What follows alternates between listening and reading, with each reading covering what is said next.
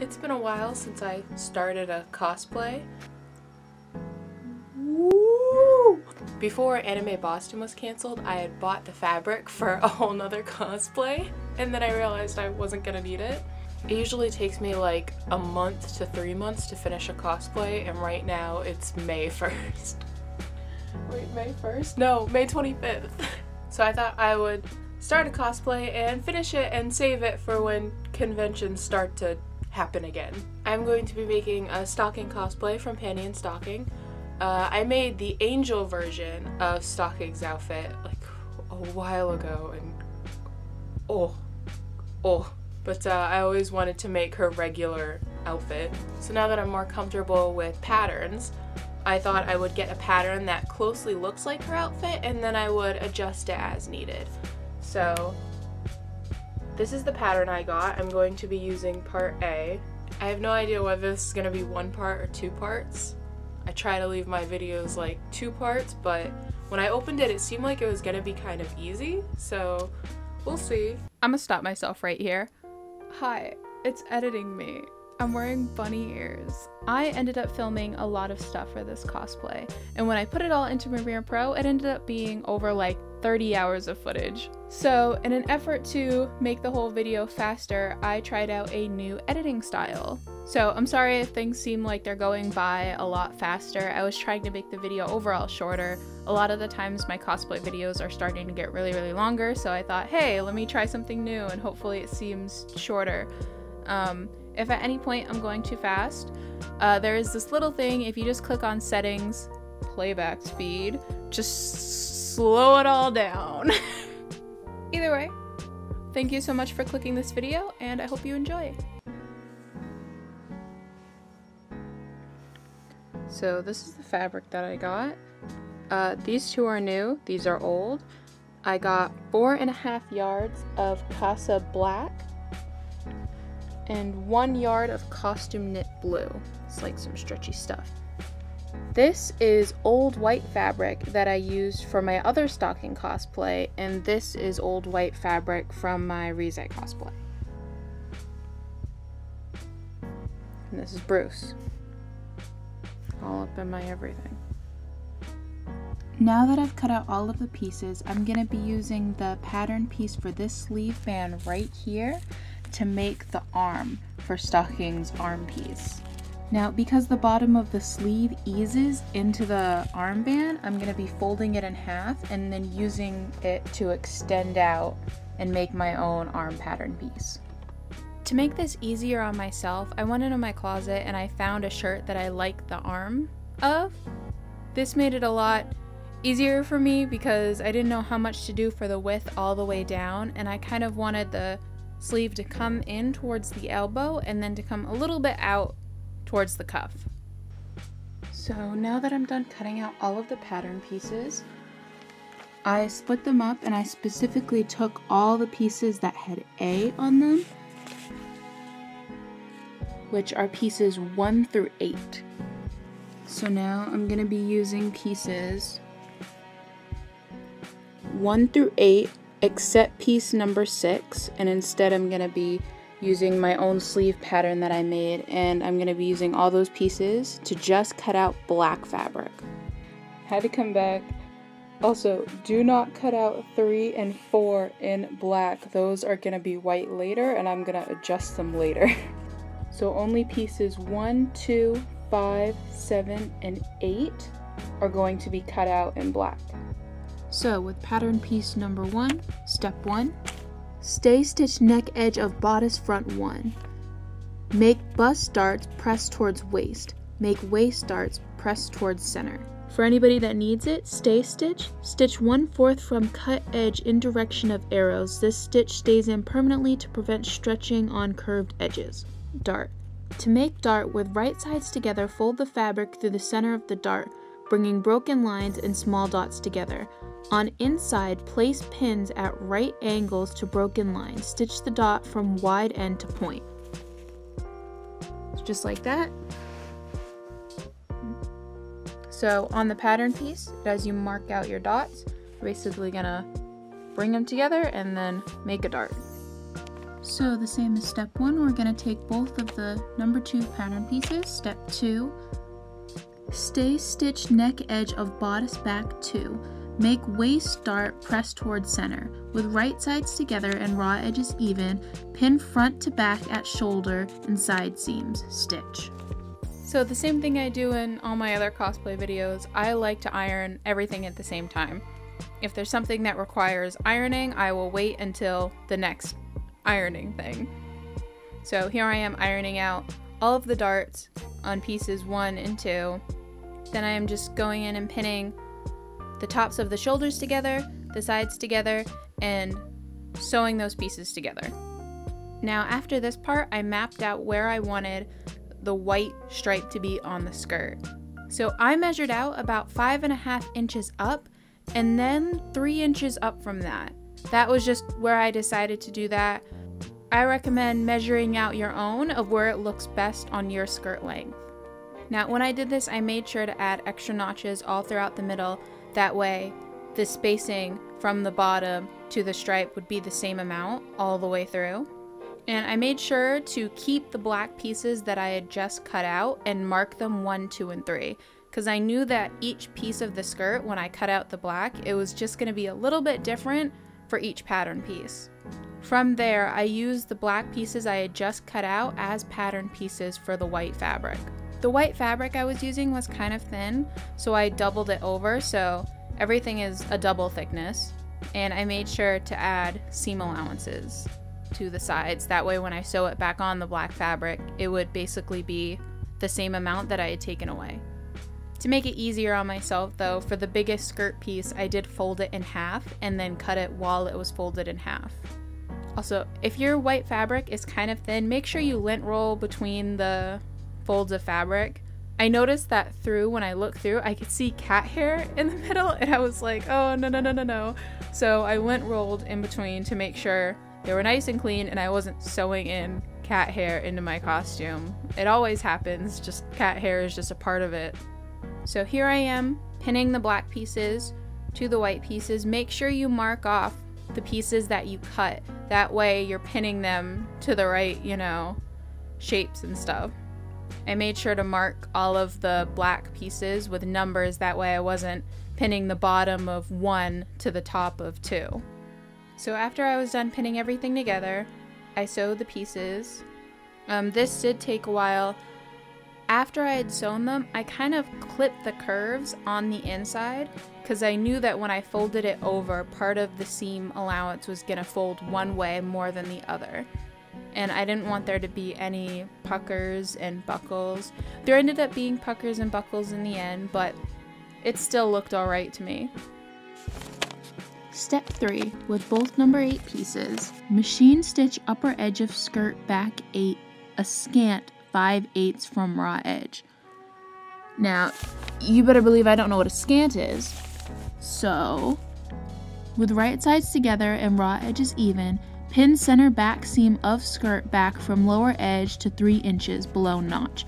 Stitch back stitching at opening to reinforce seam. Alright, step number 4 with piece 7. It says, machine stitch upper edge of skirt front 7 a scant 5/8 from raw edge. With right sides together and raw edges even, stitch skirt front to skirt back at side seams. So now that I'm done adding white to the skirt, I'm going to be taking pattern pieces 1, 2, 3, and 4 and cutting out more white for the front of the shirt. To make things easier on myself, I put on the whole top piece and used pins to mark off how low I wanted the white section of the dress to be. Now, after I had put pins around the area as how far I wanted it, I used the pins to basically make the round off shape, and then from there I placed the pattern over top of it to kind of draw out on the pattern piece the shape that I wanted. When I looked at Stocking's dress, I always viewed that kind of white collar part as kind of like a Lolita shirt with the folds, the ruffles in the middle. So instead of getting a shirt, of course I wanted to just sew it to the dress. Now, when you're making pleats or ruffles, always double measure. I ended up cutting out way too much fabric than I actually needed, and then I had to keep folding it over to, you know, scrunch up the fabric. So here's me using the pattern that I had just marked off the shape of to then make the piece for the front.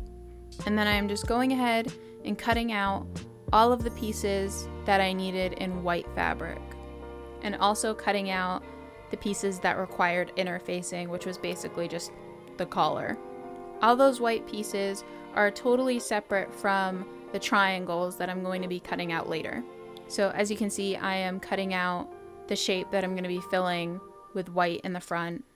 So what I did was I cut out the dip in the front, and then I cut out part of the top part in the back. This took me really long to figure out how to pleat because, of course, like I said, I messed up and I kept pleating it the wrong way. Eventually, I did figure out how small I had to make my white piece that I had cut out to fit the shape that I had wanted. I kept using the black section that I had cut out from the front as kind of a template to make sure that I had enough seam allowance and that it would be small enough to fit in the space. I didn't want it to be bigger because I wanted it to be equivalent from the fabric that I had just cut out. After I was done, I decided to kind of stay stitch the pleats around the bottom. That way I could mess with the piece and pin it together without fear of the pleats kind of coming out. Throughout this whole process, I have kept the pins and the pleats on the front. After I ironed them, I just really wanted them to stay in the space that they were in because I knew I was going to be trying on the dress again and again and again, and I didn't want the pleats to kind of fold out because it was rather thin fabric. I also went ahead and sewed just that little bit of the back part that I had cut out to the tops. That way it would just be a whole white collar. I knew the collar part was just going to roll over it, so leaving it black wouldn't have mattered, but I still thought I would make it white. There's Bruce trying to drag his fingers across my fabric. So now that everything is all done, I can pin it into the space that I had left and then sewing it together. I sewed this right at the edge of the presser foot because that's how much seam allowance I left myself. Yeah, I recommend going slow around the corner. I ended up kind of nicking the bottom, and I went back and kind of fixed it and spread out the thread. But be really careful when you're going around the corner because you're kind of sewing a tight area. So yeah, depending on how big you make the white section on your own piece, it might be a little difficult getting around the corners. Now, once the white piece and the black piece were sewn together, I went ahead and changed it to black thread and then just did a seam all along that line. That way I was catching the seam allowance so it would be going down instead of going up, and then you wouldn't see it into the white part. It also made the whole dress look a lot nicer in the front. That way everything just kind of stays, or it looks nicer to me, I guess. But if you wanted to, you could just cut out the black part and get, you know, a cute Lolita shirt if you wanted to, instead of, you know, sewing the collar and making the white part. Could you not, please? Alright, so step 5 and 6 don't apply to what we're doing, so we're going to skip along to step 7. Clip upper edge of skirt to machine stitching. With right sides together and raw edges even, pin upper edge of skirt to bodice, matching centers, seams, and notches. Stitch. Press seam toward bodice. Finishing off step 7. Insert invisible zipper following manufacturer's directions, stitching the remainder of back seam, connecting to previous stitching. Before tacking free end of zipper tape to seam allowance, if necessary, adjust the length of the zipper. I got a zipper that is 20 to 22 inches. Alright, so step number 8, we're going to be using the whole piece, one of the number 3 pieces, and the interfacing piece for number 3. And it says, apply interfacing to collar stand 3. With right sides together and raw edges even, pin collar stand to neck edge of dress, matching centers, small dots, and notches. Placing inner small dot at shoulder seam. Ends extend 3/8 beyond back opening edges. Trim seam, clip curves if necessary. Press collar stand out, pressing seam toward collar stand. Step 9 with the number 4 pieces. Apply interfacing to collar. With right sides together and raw edges even, pin collar facing to collar. Stitch unnotched edge of ends in a 3/8 seam. Trim seam in corners. Step number 10 now with the whole piece and then the 2 4 pieces that you just made. It says, turn collar right side out, press.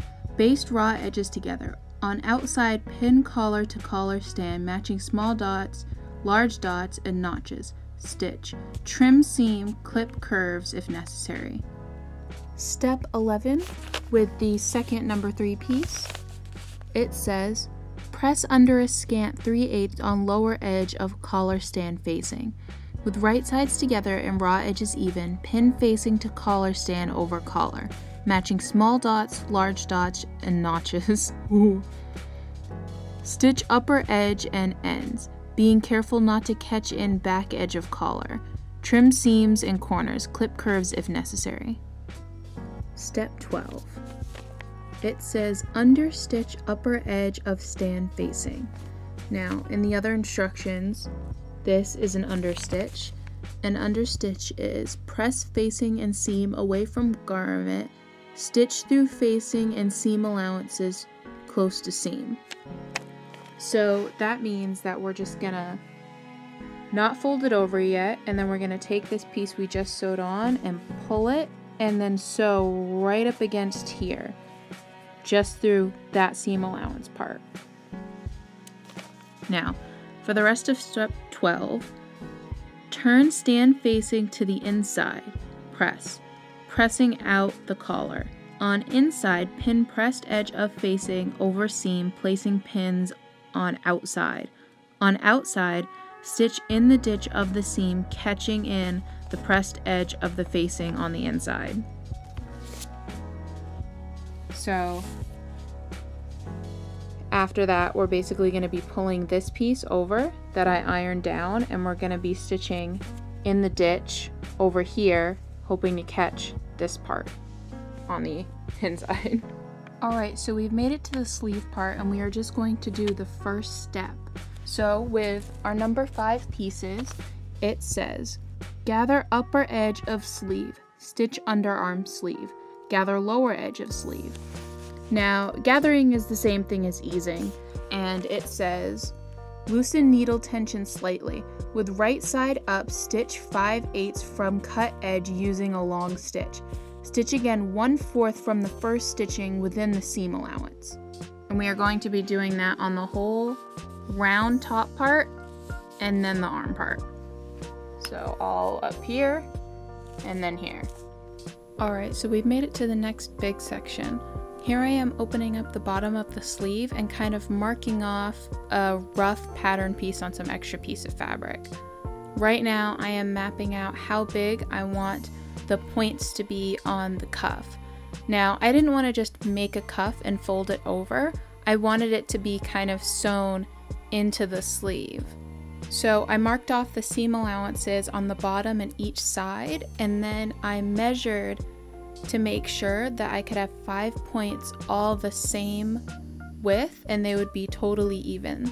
How I did this, I basically measured an inch up for the seam allowance at the bottom, 2 inches from that, and then 3 inches from that for the spike part, so there was a medium part that was just white. Those are basically my measurements for how I did it. Once I was done making the pattern piece, I pinned it onto the black sleeve to make sure that everything would fit perfectly and it would look nice before I cut out the white fabric. When I cut out the white fabric, I cut out 4 pieces. That way I could sew 2 of them together and basically flip all of the spikes inside out.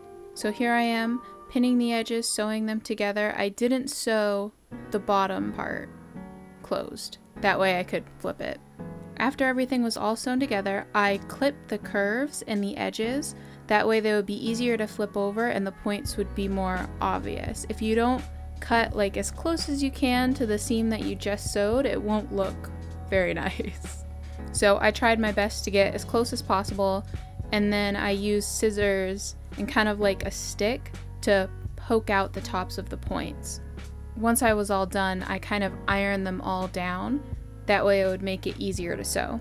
Firstly, before I decided to sew the points together, I basically pinned the bottom and all of the middle area, that way the cuff would lay down flat on the black sleeve piece.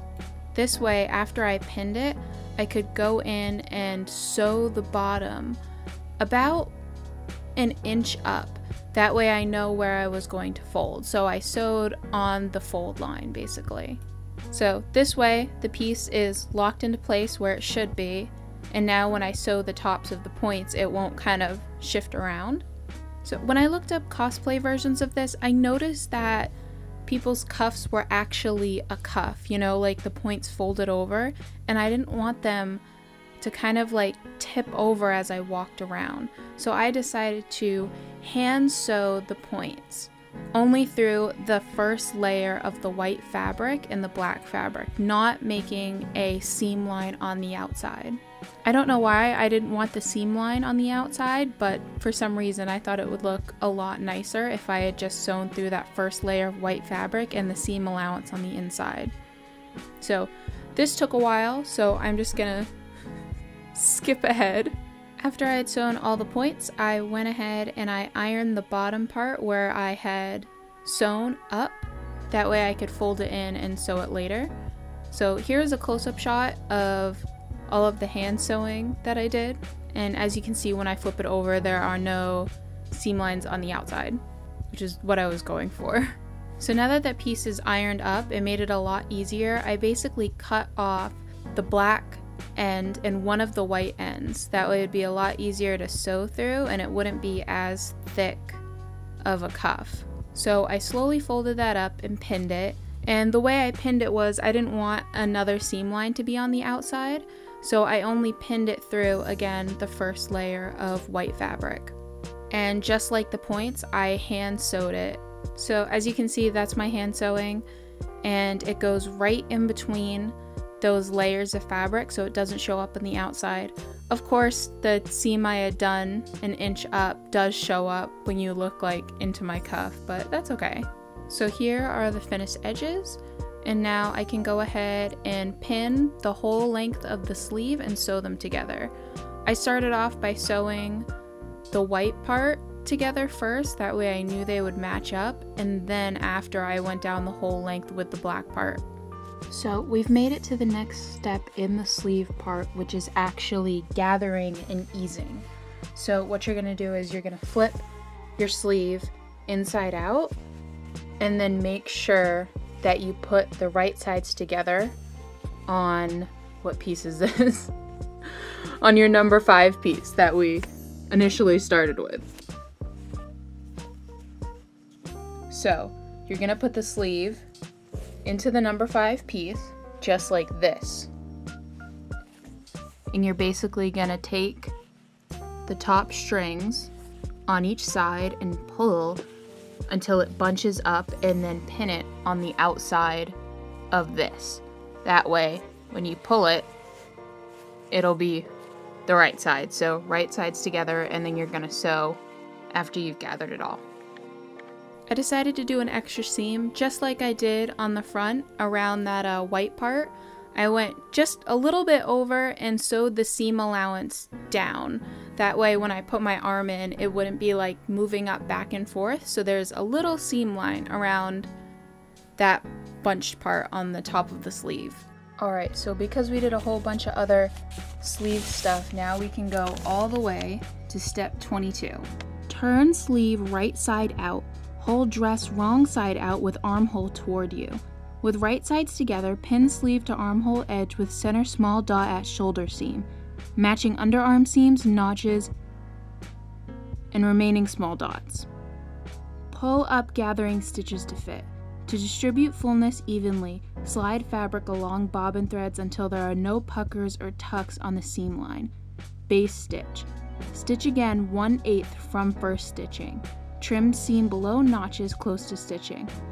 Press only the seam allowance, shrinking out fullness. Press seam toward bodice. So we are going to be finally sewing the arms onto the whole dress part. I'm going to leave it here and save the rest for part 2. Here's a little sneak peek at the finished dress. Part 2 will be coming out on the 2nd. Usually when I post these videos, I either post them on the same day, part 1 and 2, or I post them a day after each other. But I thought instead of uploading like I do on the 22nd every month, instead I would just space out my uploads and upload more. So I'm going to be uploading on the 2nd and the 12th every month, as well as the 22nd. So in part 2, we're going to be finishing off the bottom of the dress and making the bows. So I hope to see you there. Thank you so much for watching this video, and I hope you have a lovely day.